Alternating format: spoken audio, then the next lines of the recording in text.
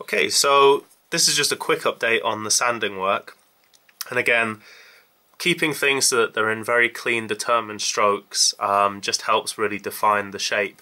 And obviously there's areas like this which, because it's sort of plastic, I'm going to try and use the car body filler to stick to that rather than the water-based one. So there's a reason that's got a sort of really poorly finished area. The same with this side as well. However, all the sort of contouring up here and around the switches, I've been sort of doing quite sort of broad strokes, really sort of trying to define the shape. And even then I've sort of cut a radius into this block, which you can see there, and that's allowed me to just sort of rock it in that sort of groove there.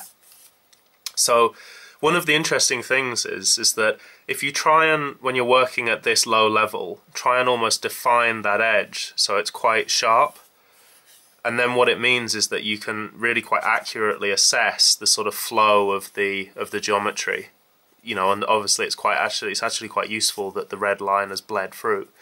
And what that means is that you can then add the radius by sanding it down, but you have confidence that you know how the profile is actually working and where all the lines are converging to.